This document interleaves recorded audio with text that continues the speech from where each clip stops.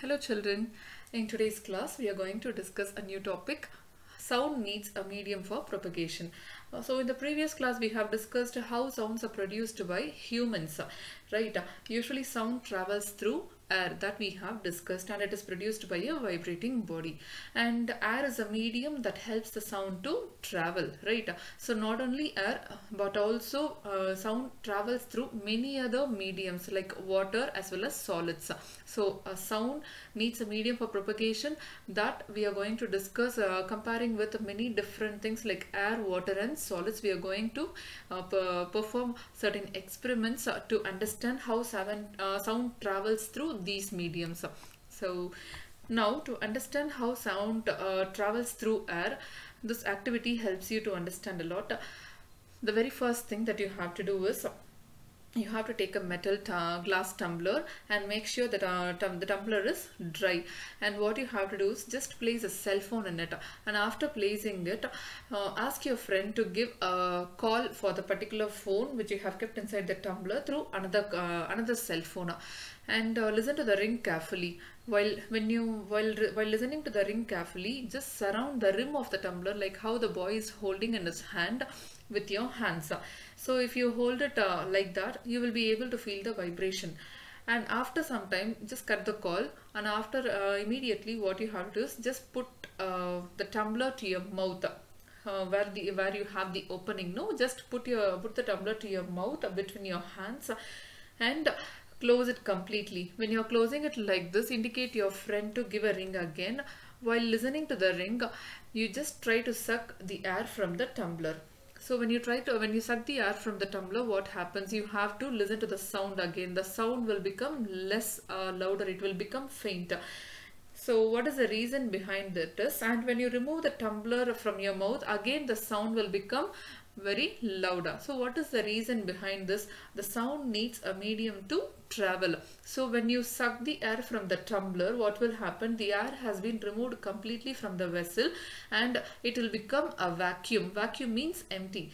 Yes, without any air. So when there is no vacuum, what will happen? The sound will not travel through it. So a sound needs a medium like air to travel through it. So based on this concept, we are going to discuss many other activities. Now let us see how sound travels through water. That is the liquids. So we are going to do an activity to find out whether sound is able to travel through the water or not. Just take a bucket or a bathtub which is available in your home and fill it with the clean water. After that, just take a small bell in one hand like how it has been shown in the picture. So most probably in your home, the bell will be available in your puja room, right? So just take that bell and shake this bell inside the water to produce the sound. So once you shake the bell inside the water, make sure that the bell does not touch the body of the bucket or the walls of the bucket. Got it? So when you're ringing like this inside the water, when you're shaking like this inside the water, just place your ear gently on the water surface and make sure the water should not enter your ear. So be careful when you're placing your ear near to the water.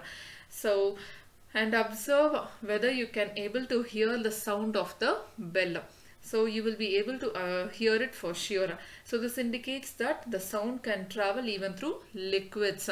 So this is how the whales and dolphins will communicate under the water. Now you understood. So we have considered two different examples, how sound travels through air and water. Now we are going to discuss how sound travels through solids. So this you would have done in your school itself during your free hours.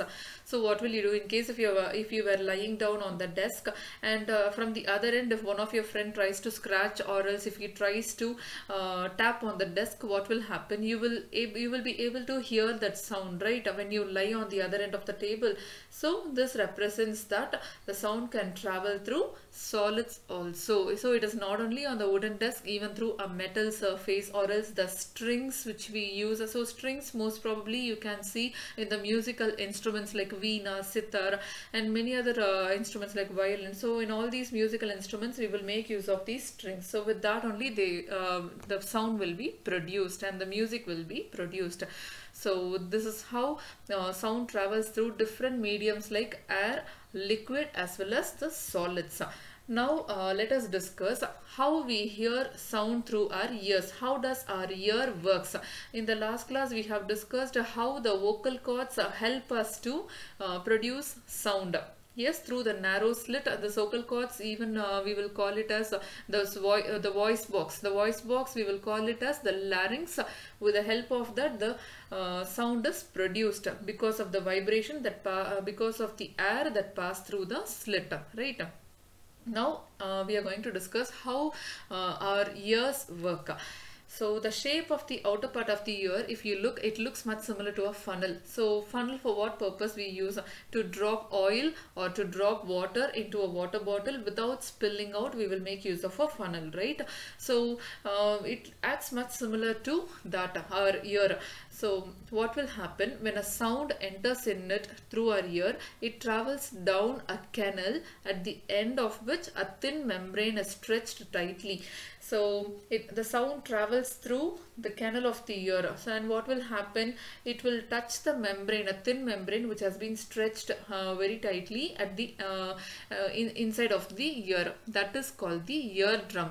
So that is why our elders used to say, please do not listen to loud music. Otherwise it will affect your eardrum and it may cause hearing impairment. So that is the reason we have to, because the membrane is very thin inside. So if we listen to very loud music, it will affect your eardrum and soon we will become, we will face the hearing issues. So we have to take extra care of the ear when we listen to music using headphones or any other speakers. And to understand how this eardrum works, based on an activity, you can understand how it works. So to do this activity, you will need a tin can. So this is how a tin can will look like, or you can even take a stainless steel can if it is available in your home. So take a can like this, and can you see in the picture, it should be stretched with the rubber sheet. If you have a balloon in your hand, you can stretch the balloon like this, but it should be stretched somewhere like how it has been shown in the picture. Clear? And after stretching it, but just put a rubber band over that so that it will not come out of it. Just fasten it with the rubber band, and after that just put some 4 or 5 grains of any dry cereal on the stretched rubber band. Even you can use salt or sand, or even you can use some grains like wheat or rice, anything which is available in your home, and ask your friend to speak something from the open end. So either you can speak from the bottom like this, or either you can speak, or you can create some humming sound over here at the end of this.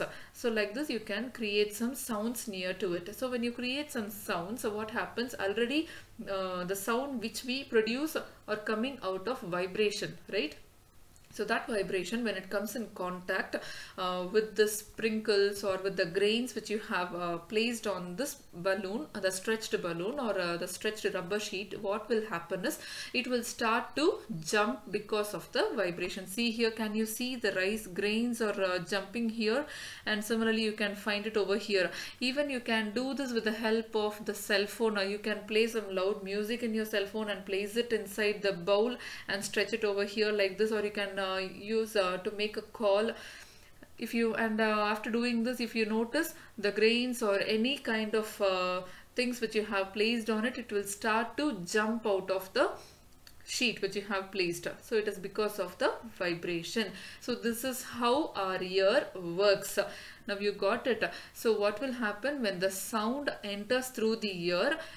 It is once it touches the eardrum, it is because of the vibration you are able to hear. That's why these grains jump up and down. So see here, this is how the ear, the inside part of the ear will look like.